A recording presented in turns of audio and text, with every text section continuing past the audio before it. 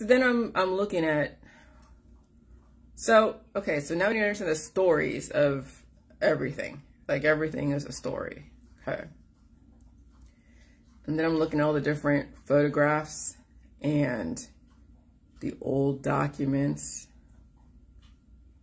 You know, if you go into the Vatican and they have all the different things that the esoteric knowledge. Esoteric knowledge is has been withheld from you. That's all it is. It's nothing that you don't already know in some form or another, but you just haven't wrapped your mind around that you haven't been told everything. And so I look at some of the old paintings from the Renaissance period, or the Golden Age, or even the 1800s. Let's say even way back in antiquity, in the BC days. Okay. So the thing with antiquity and modernity is that the logic and reasoning behind the dates and the timelines. And logic and reasoning is not saying that there is logic and reasoning is a logic that is used for the current time. The reasoning is also part of the logic based upon the formula, the simulation. This is where I have to figure out how to explain logic and reasoning, because people think that when someone is logical or they have common sense, they have better logic and reasoning and common sense than somebody else. No, it's just a different simulation based upon your biochemistry. And so when you are understanding the story behind numbers, which is in the Bible, because that's another story, that's a logic and reasoning that has a beginning, middle, and ending, and then the generations and of people who live maybe less than 100 years is what separates everyone. And so then, separates everyone and not having a relationship with certain things. But then you realize that even all of those different dates from generations ago have built-in stories. And so then you think about Buddhism, I mean, Confucius and all the different leaders of their time have developed stories around their existence of the time. And so I'm watching this Netflix series called Madam Secretary, and Téa Leoni plays an excellent, Secretary of State. And then her husband is a theologian, whatever, a theologist. And he's very well versed in the stories of the different religions. And then how do they mitigate against terrorism is they understand the extremists out there. The right-wing extremists, the left-wing extremists, and a lot of these extremists are living the characters of a story. And when someone lives a character of a story, sometimes they go and try to act out the characters of the story because their mind thinks that they now have control over the story and want to accelerate the intentions of the story. And so then he has to go in. This is Tim Daly, who's excellent in this character. He has to go in and infiltrate and figure out how to speak to someone who is now going to commit some kind of terrorist act against a population and use his knowledge of the Bible or other things to then talk him out of developing a huge event or allowing a huge event like a terrorist act to happen. And so that's when stories then turn into realities, and you see people out there playing their parts.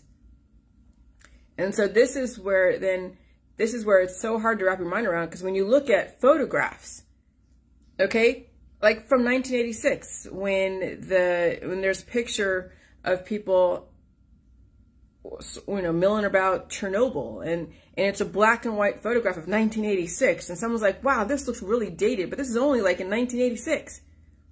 It wasn't even that long ago. But when you take photographs or you do paintings, and there's already a perception of architecture of a time, of a wardrobe of the time, of even the papyrus, the parchment that is being used to be written on was a little bit different, you know, or during that time. Then you're like, wow, you know, and you feel like, you know, you are having, you know, as a hand in history or feeling a touch of history, but it's just like simulations that are being just, you know, simulations on top of simulations on top of simulations on top of simulations. And that's really all history is. It's just a bunch of simulations that have some connection to each other, but there's different wardrobes, there's different, oh God, you know, yeah, well, different wardrobes and maybe different thought processes. And you could say that they're not very advanced way back when. Well, when you're constantly dying and reproducing in civilizations as well as humans, it's like being reborn again and relearning how to freaking it's like reinventing the wheel. And so this thing of history and herstory has been happening over and over and over again. And so then I have to really remind myself, sometimes I get enamored and marveling at things that don't exist anymore, like the aqueducts. And I was in Portugal, and Portugal almost, it's in Europe. It's one of the oldest European civilizations. Actually, it is the oldest European civilizations is Portugal. And they have huge aqueducts, like huge. Like when I was in my Airbnb and I had a view of the whole city of Lisbon, and I see these aqueducts in the distance. And then Odd Stewart, who lives out there, is it Scotland? I think she's Scottish or something like that, and in Dundee or something. And she lives near a bunch of aqueducts. And it's kind of cool that people do live next to things that were made in history when we were all doing things in an archaic way. But then I'm like, dude, we've done this before. This has been done before. This is not new. And I remember when I was a kid thinking like, well, first, how does the world work? What is money? And I was thinking like, where does money come from? And that's when I was a kid. And then I was thinking like, and then I'm thinking like maybe the last 40 years, 30 years, whatever. I'm thinking like, how do we advance so quickly from the 1800s, from the Civil War to this point where we're able to talk on the phone and do a virtual reality type of thing? How do we advance that quickly? And then you realize that, yeah, this is a simulation. It's been done before. And when you have so many generations that are dying and reproducing, then you have certain groups of people who've already been exposed to the same simulations and are told that, yeah, you know what society is one big story. And then all the think tanks, like the Rand Corporation, all these different think tanks, you know, the CIA and the Scotland Yard or the other place over there in England, it's another intelligence agency. They understand that humans live within stories. But then why do they have so many stories? Because it's a source of control. And it's not a bad thing per se, but you have to understand that you're living in a storyline. Okay, you are part of the storyline. And some people take their parts and their characters so seriously, and then they merge in with the story. First, there's a story that you read about, like the Illuminati. I'm like, oh my God, and that's what I was doing on the rabbit holes when I was on the truck with my husband. Is I was going down the rabbit holes of the storylines of the Illuminati, of all the different, you know, things that the conspiracy world was talking about. And so then I started merging myself in with the story, and then becoming an activist against the New World Order, against the storyline. Not going with the storyline saying, okay, you know, we need to see this, but no, then it becomes you taking a part in the storyline. And that's the same thing with politics. You have someone like Trump and someone like Biden that have their own backstories. Trump has a huge backstory. Of course he does. His father and even the JFK, the Kennedy dynasty, huge storylines. I've been listening to those storylines for the last couple days. Then I was listening to about, you know, 9/11. And 60 Minutes in Australia was doing a whole thing about 9/11. And that and sometimes these storylines are real. They actually physically manifest in your world. And the weather is another storyline. Okay. And so this is where, when you are unplugging from the matrix, I guess, if I want to be cliche, is realize that you are in a storyline and you can actively write in your contribution to redirect the storyline. So you have the framework of the Georgia Guidestones. So that's like the framework of the story. So when you think about writing a book, which I'm doing right now, is writing a book. Okay, and there's a framework that we live in a simulation, and you don't have to die someday, and you don't have to self-destruct and all this other stuff, and here's the science behind it. But in the overarching storyline that I am participating in, because I am part of the whole story, is that you have the Georgia Guidestones, and here is the intended outcome. This is the mission statement. Like every single corporation has a mission statement. And then every department and every employee is contributing to the mission statement. And so the mission statement of humanity is the Georgia Guidestones. Maintain humanity under 500 million in perpetual balance with nature, and then all the other tenets behind it. Now, how are you going to manifest in that storyline is then your own story, and you can either be the ones to be absorbed back into the universe, be recycled back into the universe, another storyline, or you could survive this transition from one simulation to another.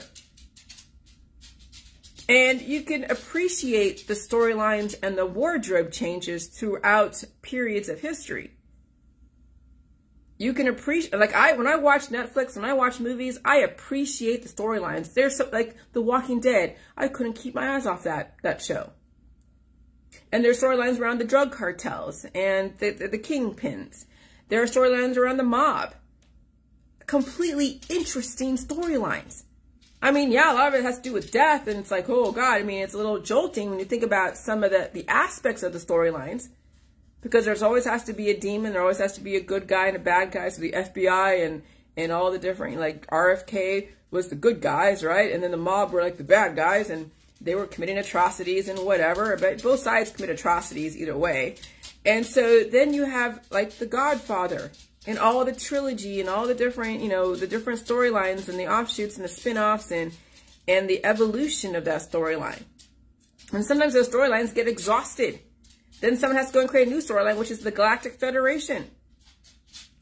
And so constantly, so humans can still go to their job and do their job and mine for gold and push paper and do whatever. You got to give humans storylines to work with. Now, we have a new storyline called the immortality storyline of the Jilly Juice. The new storyline of the pain, that you don't have, that pain doesn't have to kill you. You have to feed the pain, of course. You have to understand what it takes to survive the viral attacks of the body going through an upgrade. Okay? But that's the thing, is we're in a storyline. Okay? And so and I'm developing a new storyline, and then you guys can develop another storyline. But that would mean that you'd have to release all the programming, the B cell memories. And so then when I'm talking about, you know, Down syndrome and autism, hold on a second. Here's Shuggy. Come over here, Sugar. Sugar, come over here, Shuggy. You know, autism and Down syndrome and the B cell memories. You know, when you don't have enough memories, then your body kind of goes into kind of weird things that go on. Cognitively, you're not completely up to the level of society. And so when you lack memories, it's like you don't have the capacity to build on top of prototypical information. When you lack B cell memories. And so when someone is really smart, like a type A and type B, because they have not only the surface microantigen T that has been programmed to do stuff, but they also have a continuous stream of B cell memories, which then makes them extremely smart and potentially puny in the body.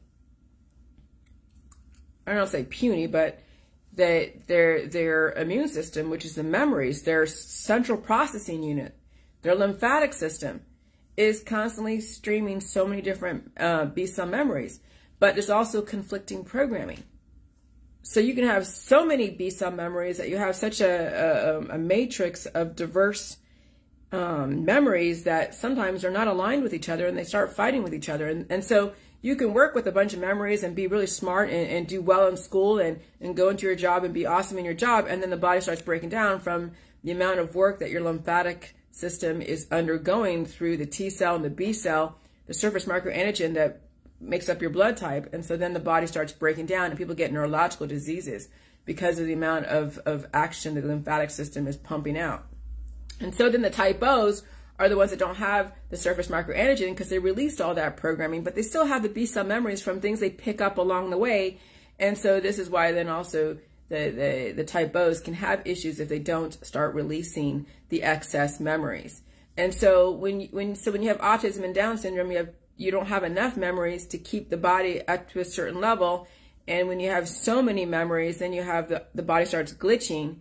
And then other things happen when you have too many memories. And then when people have, weird flashbacks of the past, like they said, oh, I used to be, from the city of Atlantis. I used to be from the Greek, pantheon and all that. Those are all stories too. The Sumerian pantheon, the Greek pantheon, all the Adam and Eve stuff. It's all stories, okay? And so then you're like, wow, everything's a story. I just lost my train of thought there. But then you have all those stories of the Greek, yeah. And so then people take part in those, stories, and they become those stories. But the thing, is that you want to have a certain amount of memory. That's right, the B-cell memories where you're thinking that you were part of the Greek pantheon, the Sumerian pantheon, or whatever. But in reality, you have the memories that were passed down genetic lines from probably, yeah, your predecessors through every generational reproduction and dying. But it's not like, but since they didn't do it right, you're the one now starting over again, but you're repeating the same mistakes as your generations ago. And so that's what happens when people keep dying and reproducing, is they keep reproducing the same stuff, and they may have memories of past stuff, but it's not really doing anything for them. It's still working against them. And so you can have the knowledge of the past without the past running you and causing you to self-destruct and end up like your predecessors in the grave. And so, so then you realize that your central processing unit is your lymphatic system. And it holds all the stories / the programming. I knew I saw lightning because oh God, I don't know. And so you guys got to realize that we're living in such a simulation. And the way with the whole JJ meta mentality, which is so amazing, is that you start releasing the programming. All the stories. But you do too much of the J juice or any other detox, then you get stuck and you get stayed, and you don't offer anything new to the table. And so that's when then the family and friends and politics, religion, and science keep people reinforced in the story. So even though they're on the J juice, they've done so much of it that it now cured them in the state of their mind and the state of their stories, and they're not bringing anything new to the table because they have not dealt with the power of the pain. And so now you're just like, so then what? So then what's next? Well, then you write yourself. You start developing your vocabulary and start writing the story that you want to see. And it could be with your family. But remember, your family has their own programming. Because you want to see your husband or your wife or your kids to do this, and this doesn't mean that they're going to be on board with you.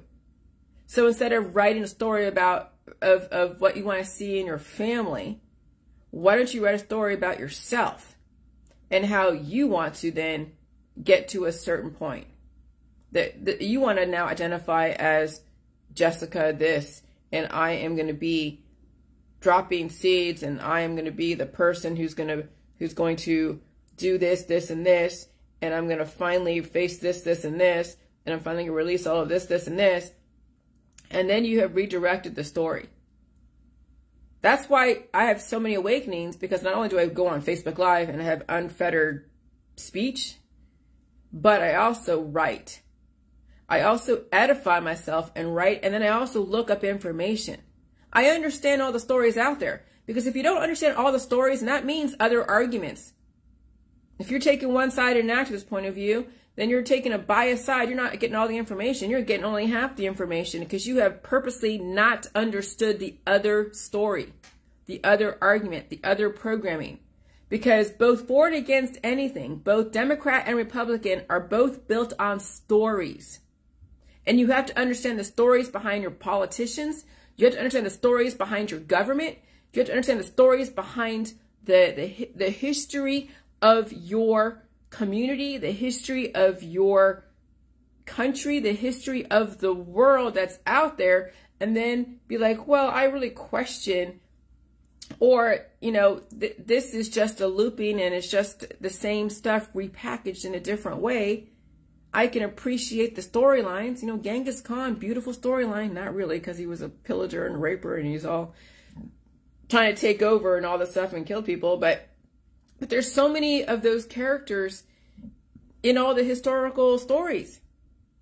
And they keep repeating, look, we're in it again. Look, they're thinking about Poland's going to get invaded again by, you know, it's going to be invaded now. It's being invaded by Russia.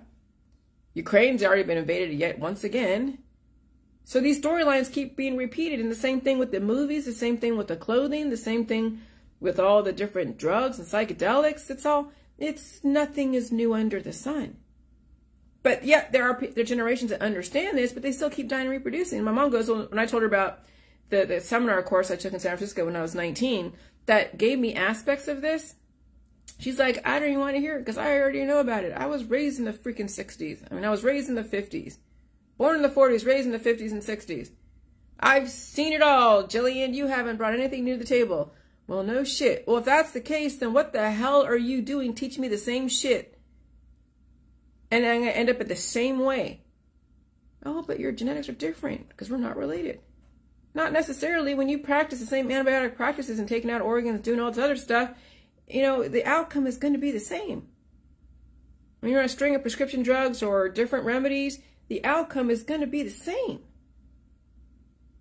And so when it's new to me, I'm just like, wow, what's the possibility? But then even then, those courses that I took kept me very limited because they don't tell you everything. Of course not. You're paying for a certain amount of information because they want you to go do your job. They want you to go and rebuild relationships that weren't working anymore. And then you have some freedom that you don't have to, you know, take somebody back, or you can deal with whatever situation that you have to deal with and rationalize why you're staying in a situation that's not good for you. And that's, you know, all the different ways that different corporations have used this information to keep people stuck, keep people stay, keep people under control.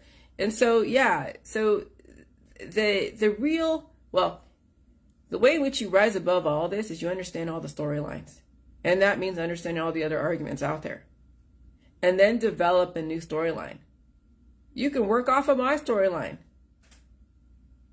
And then who knows what kind of things you're developing. And then you are also producing new neural pathways. You are building worlds as you speak, write, and verbalize. But then what happens, see, with some of these courses that are like the self-help courses and stuff, you can superficially get someone to say, oh, wow, that's amazing. That's so cool. But biochemically, they're still heavily programmed. And their associations with family, friends, and political, religious affiliations have then lured them back into the same programming. And so then the courses wear off because people are still stuck in their own biochemical programming, and they're still within the influences of their peers. And so people have to go back to the same course and go like, I gotta go get a re-up, you know, I gotta go get it, what do you call it? Re-uploaded with the same information to remind me that I have to do this and this. And that's the thing with these courses out there, these self-help courses, they're very temporary. They're like a cure. Every course out there that's self-help, every single remedy, every single lawyer that you go to, every single thing in the justice system is just a cure. It's temporary. It doesn't get to the root cause. And people are then stuck with the same issue that they came in with, and they only had a temporary stay of execution. But in reality, they're stuck with this programming until they actually go and biophysically release those B cell, T cell memories, and then develop new memories, develop new neural pathways. Or you can be a clone and regurgitate. It's like, was it mimic, regurgitate, and innovate? And now I say do all three. Some people get stuck in just mimicking and regurgitating, but they cannot innovate for the life of them because they don't have the capacity to. Their biochemistry won't let them because they're afraid of salt, or they're doing so much salt and water that they've cured themselves, so they can't possibly take on any new information. And so, yeah, so then they're stuck regurgitating, you know, and mimicking somebody else, following or worshiping. I don't want anybody to worship me, okay? But, you know, the whole worshiping and demonizing a person, place, or thing, or element, or protein, that's all part of the storylines. That's the main storylines out there in politics, religion, and science, is the worshiping of something or the demonization of something. And it's a binary argument. And then you think about the Freemason checkerboard, the black and the white. Then I'm thinking, like, if you add color to the black and the white, well, if you add color to the black, it's just black. It just stays black. It's because, you know, the color is going to be absorbed by the black. Then you have the white. The white takes on the color. And then it depends on how much color is put on the white will turn that color. So every storyline out there has the black and white Freemason checkerboard, because they're saying that, yeah, it's either we're going to absorb you in the story and take you away from your story, or you're going to take on the story. You will be the story.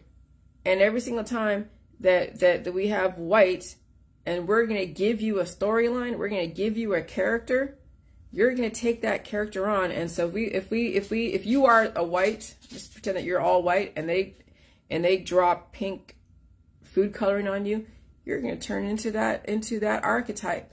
You'll be pink until they give you another color. And so that color wears off, and they go, oh, we're going to put blue on you now. Now you're blue. And you'll take on the blue character. And when that wears off, then there's purple. And I'll tell you, there's primary colors and there's tertiary colors. And people take on the storylines as if they're taking on freaking food coloring of primary colors and tertiary colors. And they don't ever realize that they have been controlled and programmed. Like, seriously. And when you finally step out of the storylines out there, and then you watch your Facebook, and you watch people keep looping in the same storyline, you're like, oh my God, this is the world that I live in. This is what I took part in. And then you get mad, because then you see people self-destructing. Because they're believing the storylines around the cannabis, the chemo, the radiation, all the different antibiotics, the holistic, allopathic, doctors, nurses, all the different archetypes, the sexy people, the mad people, the activists, the ones that are all promoting crypto, their jobs. You know, they're taking on the characteristics of their jobs, and they can't separate between, you know, and then you're like, oh my God, what the hell? And so that's when you actually wake up, is when you finally let go of your politics, your religion, and your scientific dogmas.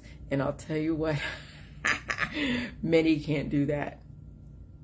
Many cannot do it because they're still stuck. They have so many T cells. They've been programmed so heavily. And that's why those that are type A or type B, or have so many predispositions, like so many of them, and they're in the politics, religion, and science world, like heavily into it, they'll do so much J-juice that they'll cure themselves in the same state that they're in. They won't have anything new to offer to the table. They won't. Because the pain is so great to finally release all that programming that they're trying to stop it because it's just so great. And so when you get into that mode of trying to stop the pain, then you're going to be cured in that storyline. Because your genetics are a storyline, reinforced by all of your associations. And so that's why I've let a lot of people go, because I know how heavily programmed people are into their storylines. That's why I work alone, because I recognize that people were not evolving around me. They say they were. They're like, oh yeah, but then they were, you know, either not taking, you know, certain suggestions, or they were so heavily into their religion, whatever it was, or they were challenging me at every turn, trying to say, well, I have something to contribute. Why can't you listen to me? I can teach you something if you're going to teach me something. No, it's not that way. This is not a quid pro quo. We're not partners in this shit. I developed a jelly juice. Yeah, it's my way or no way, but then, hey, have you been able to articulate a different thought process besides the same one of biohacking or horoscopes or Jesus and the Bible or Trump lovers or the Biden lovers and all that? Can you offer a different perspective besides that, you know, you should never go against your family and friends, your family and blood is everything? Yeah. And so when I'm able to relinquish myself from all of those influences, and then I know that I'm with my husband, he has his own programming, I can deal with his programming. But when I have other people that try to take over my household or try to impose their way into my world, no fucking way. Because I know how the world works. And then I have the safety of boundaries that I've drawn for safety. But that's the thing, is that you have to recognize the world that you live in and figure out what you can actually handle. And the more you have people who are so influential in your life, the more you're going to assimilate to them more than them assimilating to you, because guess who they have? They have the whole fucking world in their back pocket. And what do you have? A little idea that is not super influential unless you make it influential by releasing all those influences. And that's the inverse square law. The closer you are to influential energy, the more you're going to assimilate to that influential energy. And so when you are surrounded by people stuck in the storylines out there, and you have put yourself in groups that are stuck in a storyline, you are being actively influenced by that storyline. And you don't even know it because you're in it. When you take yourself out of it, then you realize it, but you have to have the strength to take yourself out of the storylines out there. Many people can't take themselves out of storylines because that's their livelihood. They are now part of the story that they cannot take themselves out of that story and still live. People take themselves out of the story by self-destructing. But that's not the point of the whole religious meta mentality, is that you take yourself out of the storyline and still survive.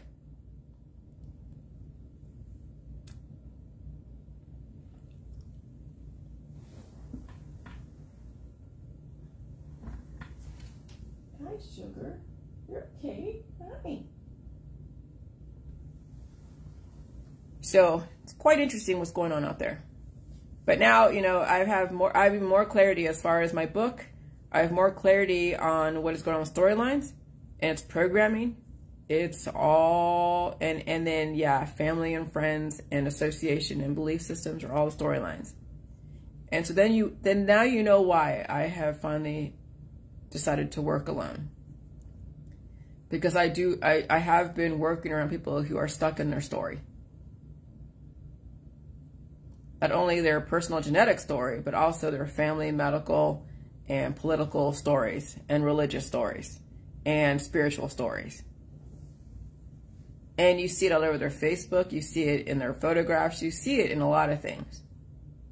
And I you know, diversity is you're able to go work both sides of the brain. You're able to understand the storylines out there and articulate them and understand them, and also be like, hey, that's not my storyline. And how do you develop a new storyline when that's all you have is the other storylines out there? Well, just say, you know what I do? I get up every day. I blow my nose. I know how aggressive these viruses are. I know how dangerous it is out there, mixing in with so many different people who are unhinged. And I'm just finding a way to survive all this and go along with whatever storyline that's been set out, called the overarching mission statement, called the Georgia Guidestones. And I'm not the one that wrote that story. I'm not even the one that's even conducting how that story is going to manifest. But I'm going to actively try to survive this storyline. And when that storyline changes in the next however many years, then I'll assimilate to that storyline. And that's the storyline that I'm going to stick to. But I have to recognize the storyline that I'm under first. And some of you don't even recognize the storyline that you're under, because you're in it. You haven't figured out how to take yourself out of it because it's part of you until you release it, not cure it. And that's the dangers of cures, is people get cured in their storyline. And Jilliges can be a cure.